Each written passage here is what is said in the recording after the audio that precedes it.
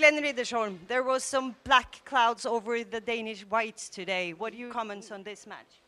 Yeah, the only clouds there was two individual mistakes.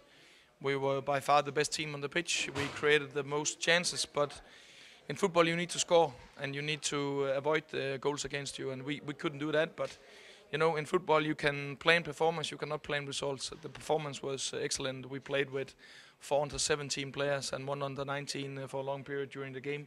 Had many youngsters there with a low average of the team. So we are on the right road. Of course, we would like to win and create and score goals on the chances we created. But on the other hand, this will help us in the future. You're going to meet the Swedish team in Örebro. What do you know about them? Yeah, I played against them a couple of times down here at Atlantic Cup, so it's an experienced team. They did well in the Swedish league last season, and in the end, they couldn't keep up the level, so they ended up in the middle. But they were up there playing in the top with a good coach, good players, and they always work goddamn hard. So it's gonna be a war.